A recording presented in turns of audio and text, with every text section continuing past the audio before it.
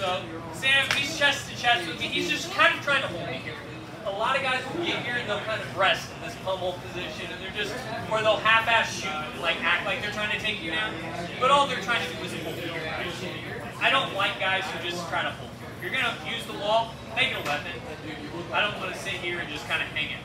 So we're gonna work on a couple different options as far as how to get off the wall efficiently. All right. So first one's gonna be if you're chest to chest and kind of that over/under position. Alright, so I'm here, we're playing over/under, I'm trying to get off the wall, but Sam doesn't suck, so I'm here, right? All we're going to do is the arm that is over the top here, I'm going to collapse the elbow down as much as I can. So I'm here, collapsing in, grabbing the hands here. As soon as that elbow collapses, I'm going to step and turn here. So we're here, we're fighting, I don't like this, I don't like what's happening here, and I'm turning towards the side I have the arm plunges here. Turning in, here. Well, as soon as I get to where my hips are off the wall, two options. One, drive him back in. Great. Now I can wrestle and actually take him down and be a bitch. You know, grind him down, really drive him into the mat, just bitch him out. Wrestling for bitches. Why I kickbox. I'm a kickboxer. Well, we're here. That's option A. Boom, he gets there, I collapse, get my butt out, drive in, boom, then we start to wrestle and hit our takedowns. Option B, let's say I am really a kickboxer. I don't actually want to grapple, right? Boom, I step and turn. As soon as I get here, all we're looking to do is get our butt away from the wall as hard and fast as possible. Here, hands up, hips back. Just realize, just because he said we want to grapple doesn't mean we have to agree on that fact. A lot of people, when we're grappling, we're like, all right, he said we have to grapple, so no, we got to grapple now. I love that about people. Most people will just fall into that grappling trap if you start. They won't think, oh man, I can just be like, hey, man, get the fuck off me. People do it on the ground all the time. They're like, oh, I got taken down. That means I have to spin the rest around on my back. Don't think to just like kick off and stand up. Just stand up, bro. It's not that hard. But no, most people don't think of that as an option. They think, oh, I have to sweep or submit. Really, you can kick out and stand up as well. Yes. So I don't care which one it is. You're here, you're chest to chest, you're pummeling, you're trying to get in. As soon as you feel that you can collapse the elbow down, bop, stable grip, turning towards the collapsed arm here, and pulling those hips in.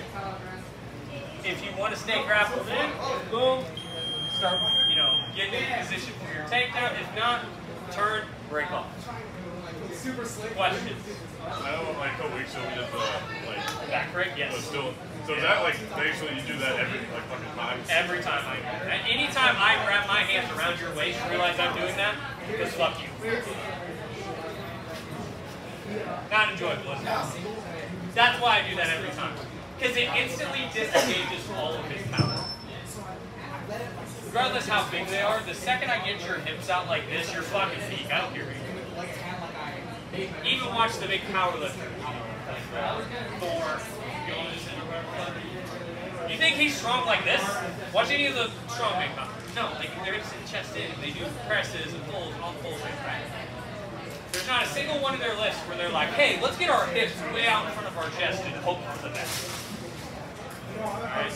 So when I'm here, the second I can collapse that and pull those hips forward, that instantly makes Sam lose all his power. On his overhook, on his shot, everything. Well, here, even if I'm going to break out, perfect. Make sense? Fill her out. 1, 2, 3. So I'm here with Dewey. So I'm here, right? Dewey goes in, and he's going to try to wrestle me. So like he's grabbing right below the butt, he's trying to grab here, trying to wrestle. I don't appreciate that at all. So what we're going to do is one of two options. One is going to be through the nose, one is going to be through the shoulder. Depends on what you prefer. I prefer cross-facing. It's a little bit easier. So what we're going to look to do is, when you look at the padded thumb of your glove, there's that little ridge right there. I want to put that ridge right across his nose. Here. And all I'm going to do is look to drive his nose across and up. Now I'm going to do this gently because I like to. You won't marry the right one. So I drive it here, And as I do this, I'm shifting my hips out towards the head. Here, here. Once again, 2 options. Get the hell away. Boom. I shuffle out. Boom. Wrestle back in. I don't care which it is. Know both options are there. Try both. Makes sense on the nose. Now, if you're here, he drives into that shot, and I don't like what's happening. All we're going to do is I'm going to reach under on the head side, grab my hands right on the cap of his shoulder. All we're going to do is look to use that by ripping up and over. Same thing, break, or use that, wrestle back in. If you prefer Gable, especially in big and little gloves, it's just going to be a solid grip. Pressure in the forearm and his back. Pressure pulling this up and in. Okay. Pulling this in, turn. I like to walk it up here. Give him a good couple knees, but that's because violence is the answer. Alright? Questions on either of those? Just refreshing our wrestling on the wall skills. 1, 2, 3. So then you're going to have guys who are real low. Like they're almost like on their knee here, like trying to just hold. They're like, I can't figure out how to finish this takedown, but I also don't know that I need to because I'm just trying to hold it here for a second. Get a breather, take a knee, not get eaten in the fucking face. You know, if it's Andy, I can't help it. So pretty safe here as an amateur. It's not fun, but you can have space under that shoulder. Yeah, it's not great, but you're breathing and you get through, right? So when I'm here, all we're going to look to do is go to a chest wrap. So I'm here, here. And as I kick my legs back, I'm going to pull up. So I'm here. How many of you know who Kyle Dake is? One of the best wrestlers in college and the Olympic level. He won 4 national titles in 4 different weight classes. His match with David Taylor was the most anticipated NCAA finals match. Recent history, maybe history. So, this is how he defends AW at the world level. Here, and I watched him do it. Collapse your elbows, roll your hands in. Here, here. And what I'm trying to do is put it through your sternum. He said if your partner's sternum isn't bruised after a day of drilling this, you didn't do it. That was his goal. So when we're here, I'm shuffling out to the tracked head side and getting my hips back. 2 options again. I can grapple or do that. Either way, getting to that chest wrap, breaking that spine posture, allows you to then shuffle out the leg. Yeah. Think about it. Most of the moves I teach you focuses on a couple things. Being positionally correct and getting him positionally incorrect.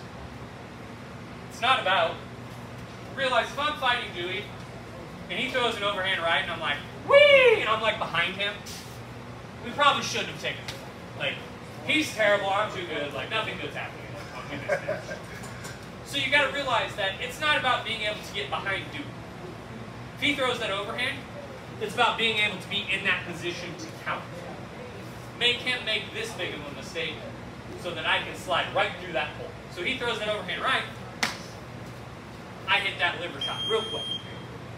Roll hit. Because I'm not going to get behind him and, you know, spin him around like a top. I do it to you guys for fun. Most of you guys wouldn't accept the fight. Yeah. Because they wouldn't like you when we had class. Yeah. So that's what you got to realize is it's about winning in a game of inches, not miles. Or even feet. It's about winning an inch at a time. So position. So when I get his spine out of position, he dives in real low on the shot. Here. If Dewey tries to finish this shot here, it's real hard.